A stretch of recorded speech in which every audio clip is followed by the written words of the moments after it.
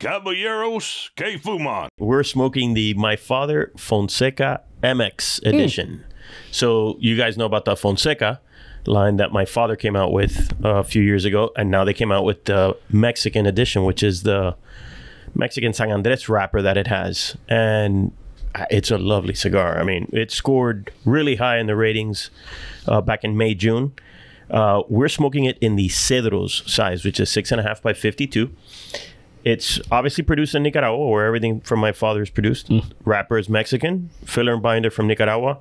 This one retails at $12.50. It's available in 4 sizes: Robusto, Cedros, which is this one, Toro, Gordo, and Toro Grande, which is kind of unique, right? Like that was that's my what they call you. That's what they call you. I knew it. Toro Gordo. Not a Toro Grande. Yeah. Here we go. So, well, in case you're wondering, the Toro Gordo is a 6 by 60, and the Toro Grande is a 6.5. That was too easy by of a setup. 50. Easy, low hanging fruit, my friend. I thought we were gonna cruise past it because it was too easy. Never. So, what do you guys? I was gonna tell you guys I was going to read some of the notes from when we rated it, but I decided I'd like to hear your thoughts since we have been smoking it for a little bit. Where are you at with this? I guess something typical of Mexican San Andres wrappers is just the sweetness that comes out of it. So it's this dark wrapper here, and as soon as you light it up and you put it in your mouth, it's like this abundance of sweetness. Yeah, it's like a ripe fruit kind of sweetness. Yeah, like I was going to use the word bold. That's what jumps fair out at me. I mean, it gets your attention. You know, you definitely you light it and you're like, I mean, first of all, obviously you nailed it. The wrapper, it's a dark wrapper, and you're just like, ooh, okay. You know, is this? I don't know if this is a morning cigar. I mean, it could be because it's not a chest buster per se, but it's bold to start. It gets your attention. Yeah, it's not a morning cigar for most people, I would say. Yeah. Now, one comment about the wrapper that I like is, although it is Maduro and it's obviously dark, it is not.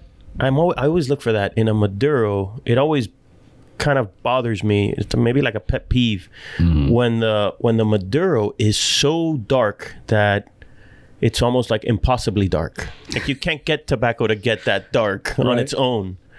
And so this is perfectly Maduro, right? It's dark brown, but it's still brown, you know? And it's a very natural Maduro. So I'm always cognizant of that. Whenever I get a Maduro, I look at it, oof, that looks, you know, that looks like it's been doctored in some way. Almost like a middle-aged man going in through a phase, and all of a sudden, guess what? Hey, Bob's got dark hair today. I hope it doesn't rain. It's going to ruin his shirt. You know what I mean? Yeah. So this does not. This is a very, like I said, natural Maduro wrapper, right? So George Hamilton spray tan? Yeah. No. So no, I think this is it's a beautiful wrapper. I agree that sweetness is there. What other notes do you guys get? It's very nutty. So you get like a nice like black pepper in the back of the throat, which is very subtle, not overpowering. Yeah, it's pleasant. It's not pepper. It's not a peppery cigar. So it's a lot of darker like Maduros. I guess they give the impression they might be peppery. This is not. This is creamy. It's nutty. It's smooth, and the peppers are subtle. So it's enjoyable. And the retrohale. It's funny for it's sort of like the aftertaste. I get that peppery on you, and again, it's not like offensive, but it's there.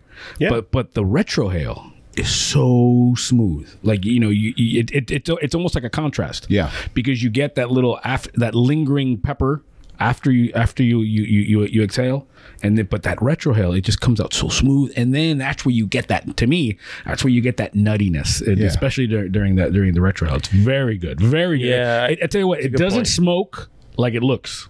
That's the best way I can describe it.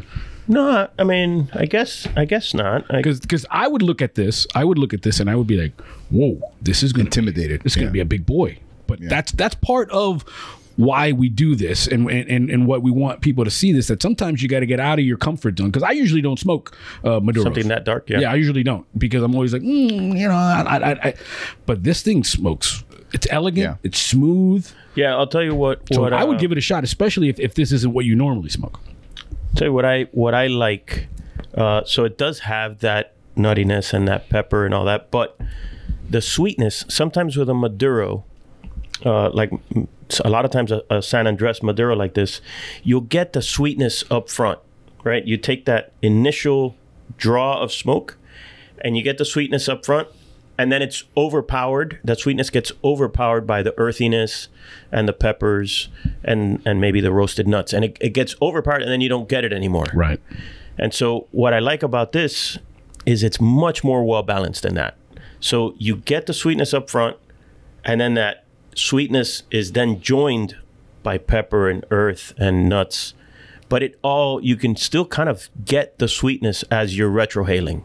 It still continues to come through. It doesn't get masked.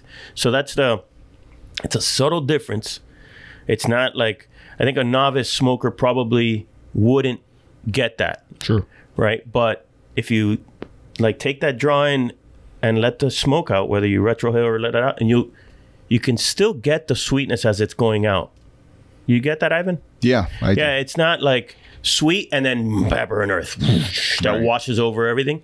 It's really well done. It's I think, I mean, that's why it scored so high. It scored 92 points in Cigar Snob, which, again, I say it all the time. When you see a 92, that means go out and definitely try it, because it's an exceptional cigar. I'll say one thing. It smokes more expensive than the $12.50 that this MSRP is at, because it tastes like an expensive, almost like another comparable, like Mexican San Andres, like expensive $20 cigar. Right. Yeah, because it has expensive materials in it. Right. And you taste it. Yeah, and it's at $12.50. I mean, that's bargain nowadays. Nowadays it is. I mean, it's sad to say that, but it is. In today's world of ever increasing prices. Now, I'll tell you what, before we get into the X's and O's stuff, and especially before we get into the rum, what jumps out to me as being sort of the novice of the group is that after you done the retrohale, after you exhaled and everything like that,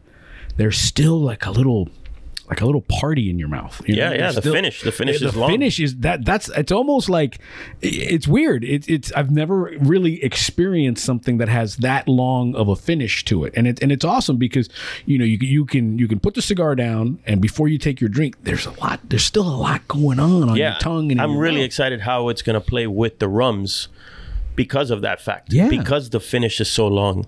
Yeah. So yeah, it's extraordinary. I've never had a finish like that. And I know we've been not gushing about the cigar, so I need to repeat it again. This isn't at all sponsored, right? This is it was a cigar that we rated high, and I thought, let's put it in the podcast. It's not a sponsored segment or anything like that. These are truly our opinions on it. Yeah, and I'm a big fan of my father. I mean, I'm always a big La Promesa guy. So whenever somebody tells me, hey, I've never really smoked a cigar before, what should I always go, my father, La Promesa. I think that's, really, on a newbie? Yeah. Holy moly. Because I think it's got enough, but it's not.